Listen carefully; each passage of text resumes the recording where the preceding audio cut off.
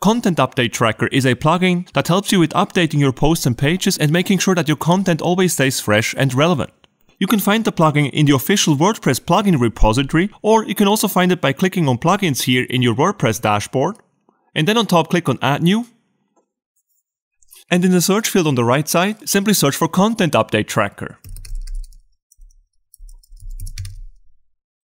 You should then be able to find the free Content Update Tracker plugin right here by Marcel easily. To install Content Update Tracker, you can then simply click on where it says Install Now. Once you've done that, wait for a few seconds and then click on Activate to activate the plugin. If the activation was successful, it will then say Plugin Activated. Once that is the case, on the left side in your WordPress backend, you will then find the plugin right in this list here. Simply click on it to open up the dashboard of the plugin. You will then see a dashboard that looks like this here. Now let's have a look at all the specific info and sections of this dashboard. We're going to start with this big table that you can find here at the bottom. After installation, what happens is that Content Update Tracker will actually search all your posts and pages and will then list them here in this plugin. Now let's have a look at the different columns of the table. First of all, we have the title column. In this column you can see the title of each of your posts and pages. So this is pretty self-explanatory. Then the second column right here is the edit column. If you click on edit right here for any of these posts or pages, this will take you directly to the edit page. So whenever you would like to update one of these contents right here, you can simply click on edit and this will take you directly into that post or page. Next we have the Visit column. If you click on Visit, this will simply bring you to the live version of that post or page. After that we have the so-called Last Updated column. And this is really the most important column in this table, because here you can find the last updated date for each and every post and page on your website. And the first post that is going to be listed here in the table is actually going to be the post that did not get an update for the longest time. So as you can see, this post is from 2021. And when we scroll down, we suddenly have posts from 2022,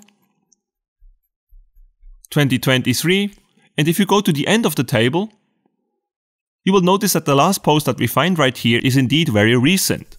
So the whole table is ordered in a way that first you see the post that has not been updated for the longest time, and the last post or page that you will see right here is going to be the one that has been updated the most recently. The reason why it's not ordered the other way around is simply because we want to focus on posts that have not been updated for a very long time, because this is exactly where we should invest our time to make sure that all of our content is up to date. The older a post or page is without getting any updates, the more likely it is that we will need to perform an update to make sure that the post is up to date and will rank better in Google and other search engines. Now after the last updated column here, we also have a notes column. I'm going to talk about this a little bit later on. Then we have author, which will simply give you the author for each specific post or page. After that we have word count, which gives you the word count for each article. And last but not least, we also have the action column, which will help you to mark a post or page as updated. However, as we're gonna see in a moment, you probably don't even need to use it, because in the background the plugin will actually automatically update this list whenever you update a post or page in WordPress, and that is whenever in a specific post or page you click on the update button. Now let's talk about how the plugin actually categorizes your posts and pages. I've already told you about the order, and I also told you that from the get-go all the posts and pages are actually listed here in this list. However, we also have some filter methods that will let you filter the results, and we actually have 4 different categories. The categories that the plugin is using are green, yellow, orange and red. And these categories are going to help you to prioritize your content updates. Let's start with green. In the green category, you will find all the posts and pages that have been updated in the last 3 months. In the yellow category, you will only find posts that have been updated in the last 3 to 6 months. Then in the orange category, you will find all the posts and pages that have been updated in the last 6 to 12 months. And finally in the red category, you will find all the posts that have not been updated for at least 12 months. Now these categories are also represented by this graph here on the right side. This is extremely useful because this will show you at a glance how fresh your content actually is. If most of the content on your website is in the red category here, for example, then this will tell you that a lot of content on your website is not up to date, which is obviously not a good sign. On the contrary, if you have a lot of posts and pages that fall into the green category, this will tell you that you're doing an awesome job with content updates on your website. So in my case here with this website right here, I barely have any posts that fall under the green category, which is definitely not a good sign and shows me that there is some urgent work that needs to be done on this website to make sure that the content is fresh. Now below our graph right here, on the left side, we actually have this filter. And with the help of this filter right here, we can actually filter our table to only show us one of these 4 categories that we just talked about. So when I click on this here, I can change this to yellow, for example. And the beauty of that is now that below, in our table now, we only get to see all the posts that fall under the yellow category. So like this, it's very easy to prioritize your update work. So as posts that fall under the red category are actually the posts that haven't been updated for the longest time, it makes sense to start from there. So under filter by color, I would simply put this to red. I will then see all these posts that haven't been updated for ages. And this is actually a very good starting point for you to start with updates from there. One way to do that now would simply be to work through that list here one by one, starting with the post on top here because this is the one that hasn't been updated for the longest time. So now let me show you exactly how you will go about updating a post now with the help of the Content Update Tracker WordPress plugin. So in our list here, let's say I would like to tackle this first post here in the list. The first thing I would do is to click here on Edit. This will get us to the back end of that very post, and we can now start editing this post. We could add sentences, delete sentences, maybe add some pictures, whatever. The important thing is that whenever you did the update, you will actually click on the update button. So let me just quickly perform a very minor change. For example, instead of saying, let's take an example here, I would say something like, let's have a look at an example. And once I've done that, I will click on update here as I just mentioned. Now for the moment, let's just remember that this post is called How to Multiply Variables in Python. Next, let us go back to our plugin. And as you can see in our list here, How to Multiply Variables in Python is still in this list. However, as we updated it, we don't want it to be here anymore because now it should actually move into the green category because we have performed this update, right? So after performing an update, there are 2 ways for you to make sure that this actually happened. First of all, in the action column right here, you could simply click on updated. In this case, the post is going to disappear from here and you will then only find it in the green category. However, if you don't want to perform this action manually, then the plugin actually also does this automatically for you. And if you prefer that way, actually all you need to do is to refresh the page, just like this.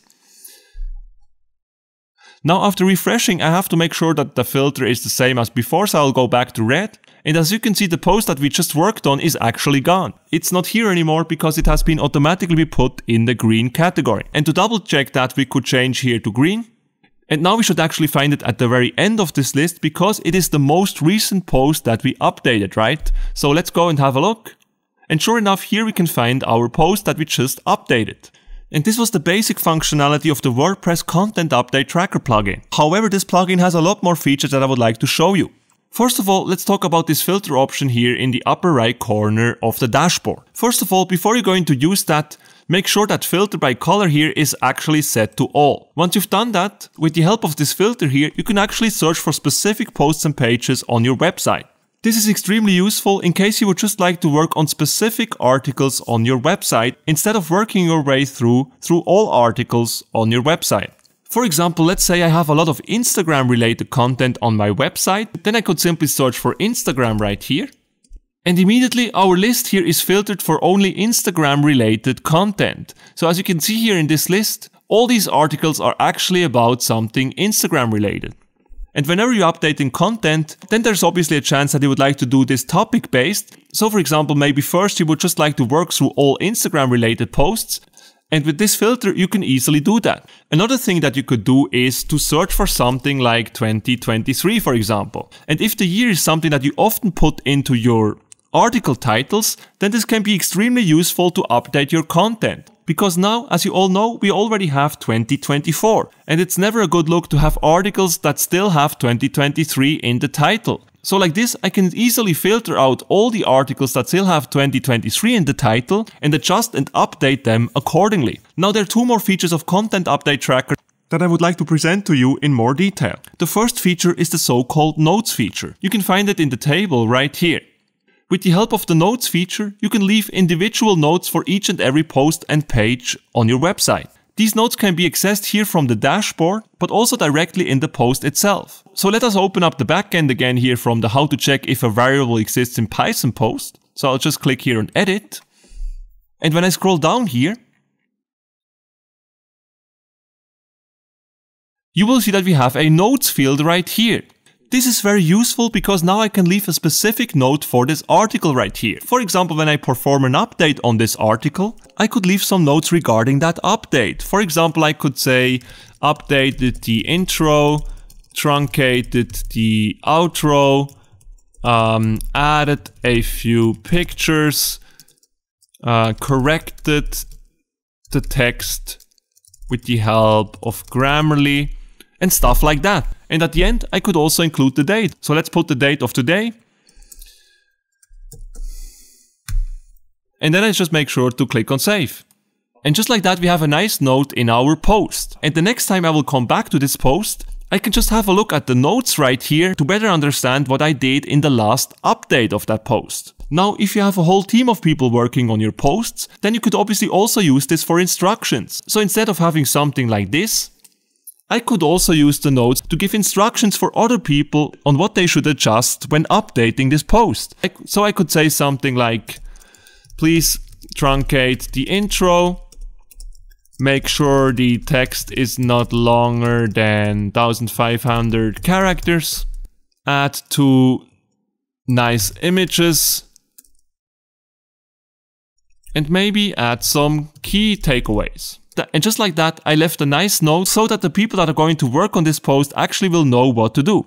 Whenever you saved something right here, when you go back to the dashboard and then open notes right there, you will see that the note that we've just written appears here as well, which is great. And this is it for the notes feature. Now the last feature of Content Update Tracker that I would like to talk about is this export section right here. And this does exactly what you would think it would do.